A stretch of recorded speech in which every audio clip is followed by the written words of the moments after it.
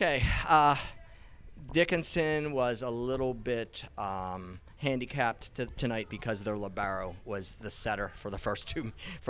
So they were adapting to that. But I thought that our block was terrific on their outsides, who are both very, very good players, and we got on those nice long serving runs because the serving was excellent. We didn't give it back to them. We made them earn it, and we got a lot of momentum and went in our favor. Closing out that third set was a little bit of grit. Dickinson switched their setter, and they played a lot better, and we just had to stick to it and finally put that last ball down.